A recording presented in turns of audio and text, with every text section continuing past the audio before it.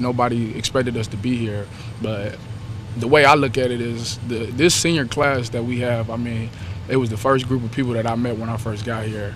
Even when I was on the official visits, I just hung out with them the most.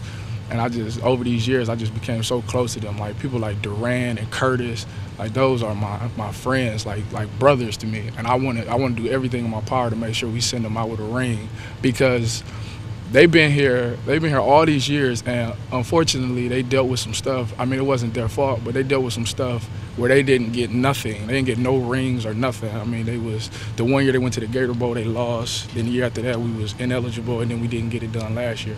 So my biggest motivation this whole season was to make sure that they get something to remember themselves from being here. So that's what the big focus for us is, basically. Is there a chip still? I mean, you guys had a chip against Wisconsin. You had a chip against Alabama. Once again, you're what, 7-point underdogs to these guys? Yeah. What else is new?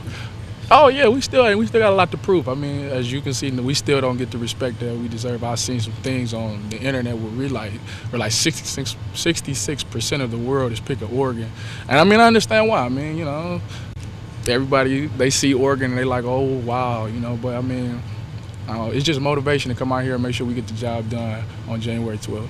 You've seen some about your development with Vaughn and the way that you guys have grown as safeties, and how important that development is going to be in a game against somebody like Maryland. Well, as far as me and Vaughn concerned, you know, yeah, it's been an up and down season. We have done a lot of growing up this season, and going against a Heisman quarterback like Marcus Mariota, I mean, the man is smart. He makes the right throws. So it's up to us to just play our keys and make sure that we do everything that we was coached to do.